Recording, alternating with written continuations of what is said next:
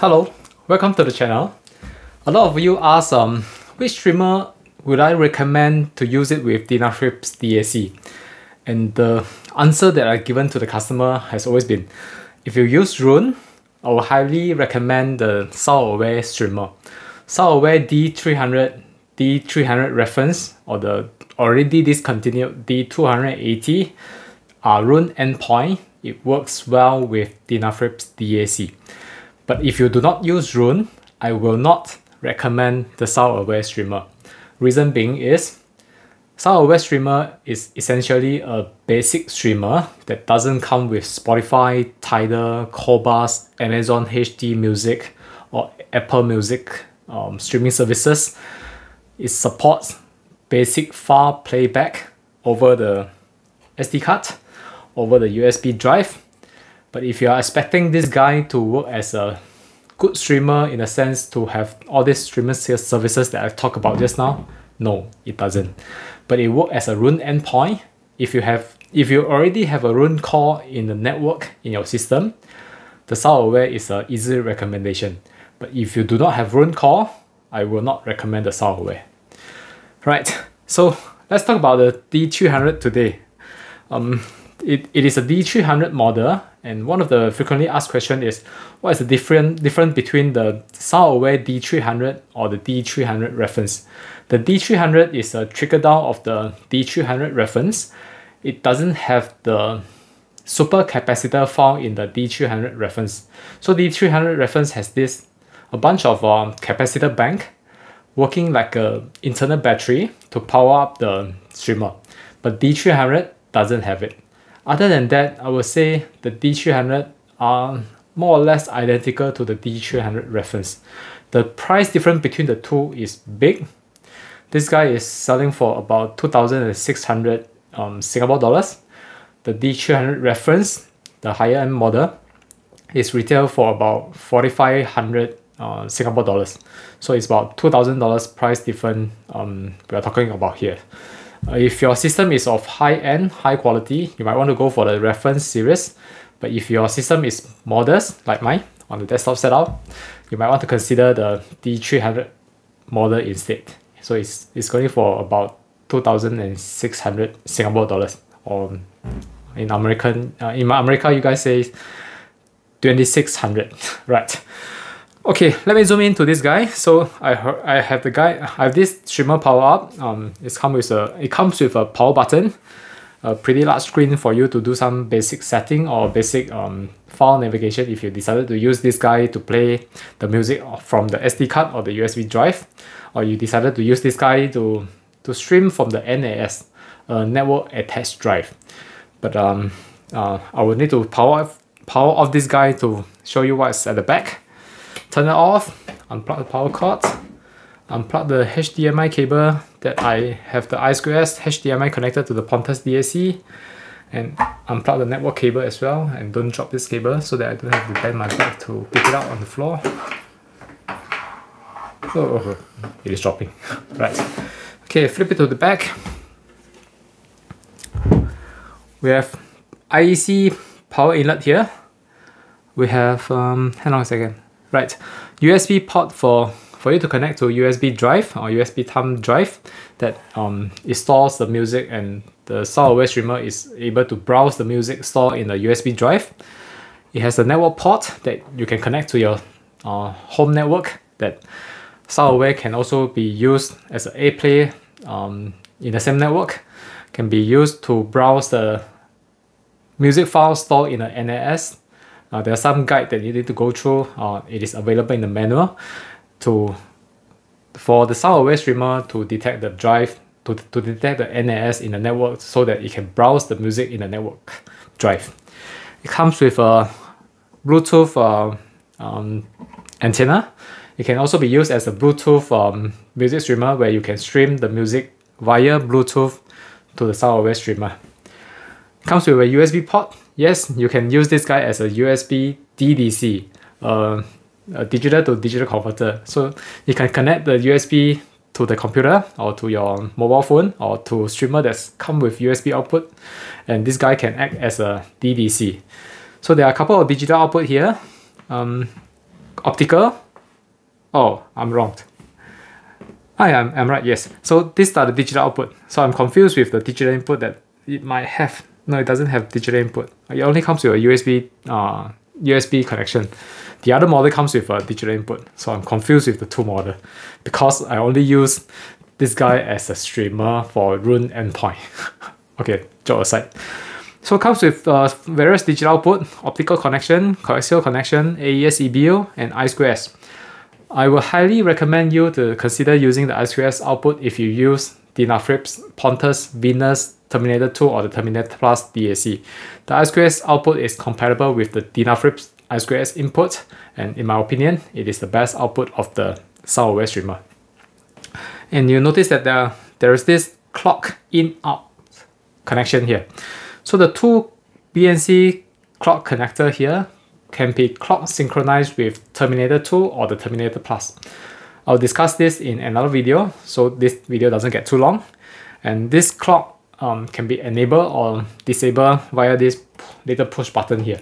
So if you decided to use the external clock input to this Soundaware Streamer, you can enable this clock input so that the Soundaware Streamer will be using the external clock instead of the internal clock. So this is the rear panel, and let me flip it to the front and show you some of the basic configuration of this guy.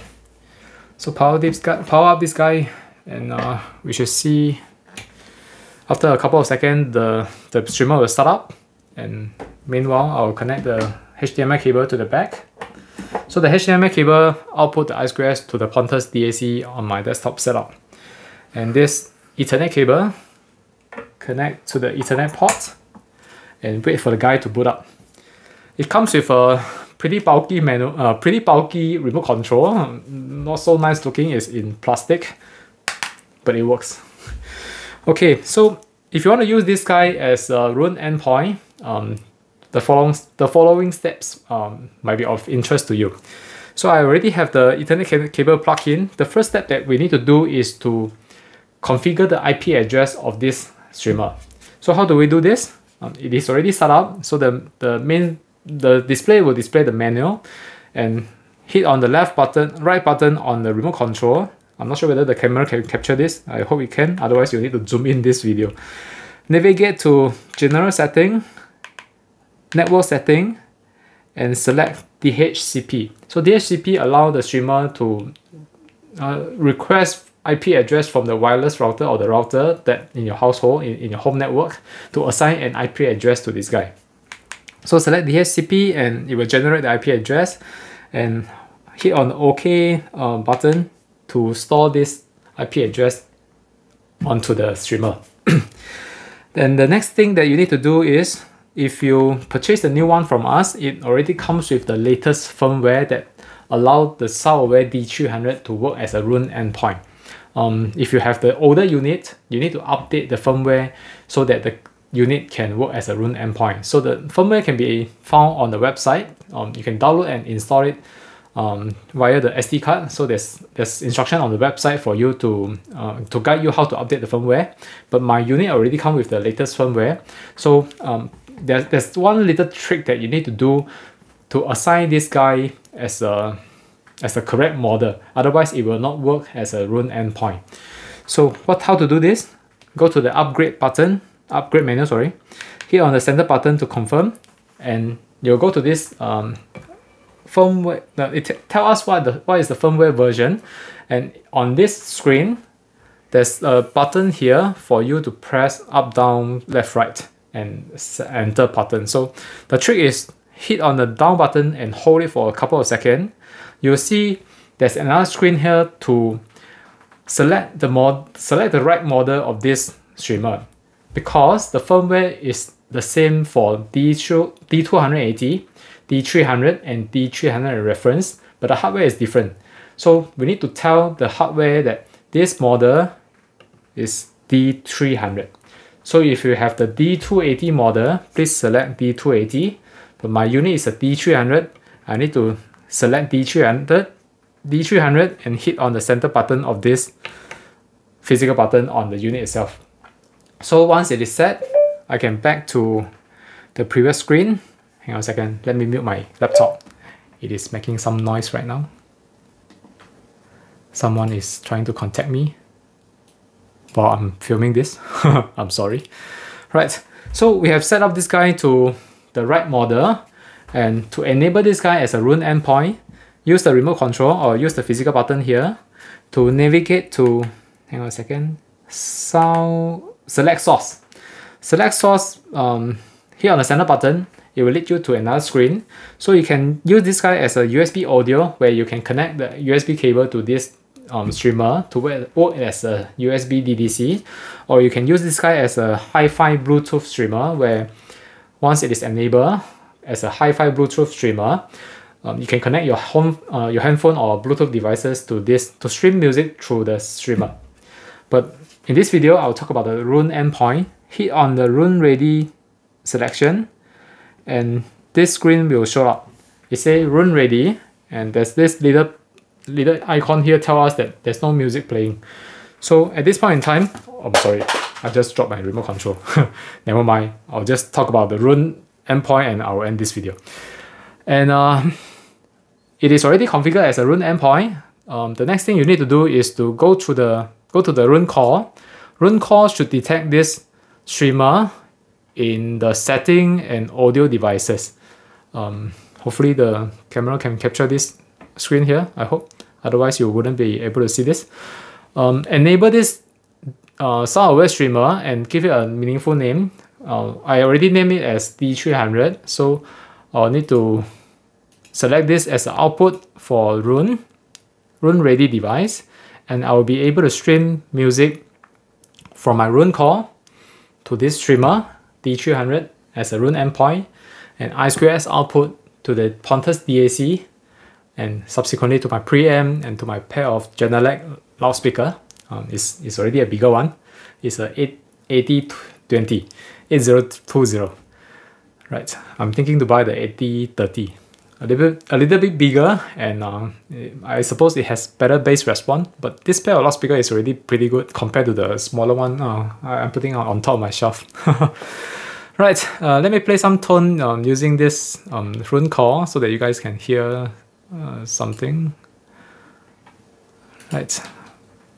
Of course, I2S need to be configured, otherwise you will not be able to use it correctly. So for I2S configuration, please refer to the link below. And of course, I already have the I2S configured, so you can hear the music playing correctly. So this is how you use the Soundaware streamer as a roon endpoint, and music playing pretty nicely. And you notice that on the screen itself, it doesn't display the album arc. It only displays it is playing something, and the sampling rate is 48 kHz, 24-bit, and that's about it. There's no fancy album artwork display on the screen. And in my opinion, I do not really look at this screen because I use my mobile phone as a roon app to navigate the album to play back my music. So I don't really bother about. I'm not bothered about the display on the screen. All right, and the good thing is the screen can be turned off. So there's a setting to turn off the screen. So if you don't need the screen to light up all the time, you can have it turned off after 30 seconds or 10 seconds or so. All right, I hope this video helps, and thank you for watching this. I'll see you next time. Bye bye.